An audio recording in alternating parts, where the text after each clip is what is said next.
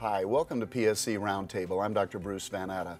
I'm joined today by two of my colleagues, Dr. Tiffany McCormack and Dr. Brad Bengtson. The most common cosmetic surgery that we all do is breast augmentation. How do you approach your patients? How do you communicate with them to give them a concept of what to expect? First and foremost, before and after pictures are key to show my work and what they can expect and let them kind of compare their bodies to people similar to them and see what implants actually look like. I also use 3D imaging, which I'm very excited about and patients are very excited about, by the way. What's involved with 3D?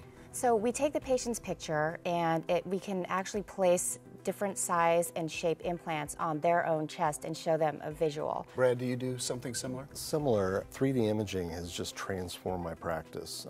The technology is really there that you can actually image a patient and give them a very good visual idea of the range of breasts that they can achieve. And it's a great educational tool. It really kind of dives into some unmet expectations. And So you both think that it's a realistic rendering of what the patient can expect?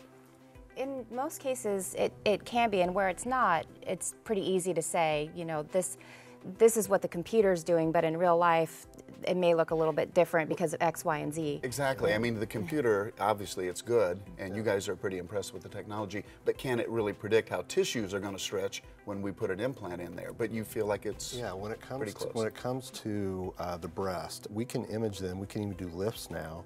And we've done a lot of studies where we can actually show a patient what their result simulated looks like and then compare that to their actual post-op 2, 3, 4, now 10 years later. And it's pretty close? And it's very, very close. That's great. Well, here's an example then where technology is really helping us to communicate with our patients and maybe create realistic expectations, which is important. Yeah.